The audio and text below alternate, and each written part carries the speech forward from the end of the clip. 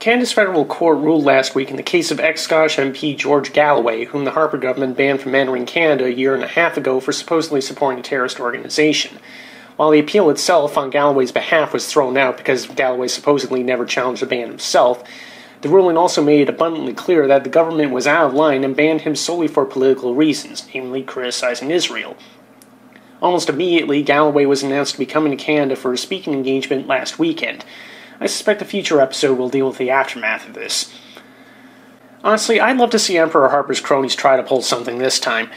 The whole reason that the terrorist organization bullshit didn't work was because all that Galloway did was donate food, medicine, and diapers to the Palestinian people, albeit through Hamas.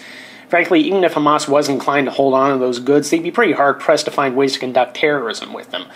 Then again, this is using logic on Zionist sociopaths who think that trying to bring wheelchairs to Gaza warrants storming a passenger ship in international waters and shooting civilians armed with sticks, at best. Besides, if Galloway's actions really did count as supporting terrorism, he definitely would have been arrested by now, and he never has been. Even Bush and Cheney never touched the guy. I realize that logic is something that today's conservatives have a very hard time with, but that simple act of reasoning tells me pretty clearly that Harper Cons are talking out of their asses.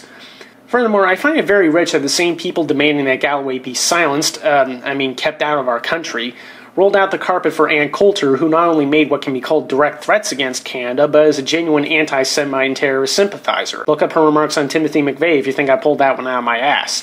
Galloway's critics keep playing the Jew hater and terrorist card, so let's see them get serious. It's for reasons like this that any claim the right wing has to be the true heroes of free speech goes up in smoke pathetically easily.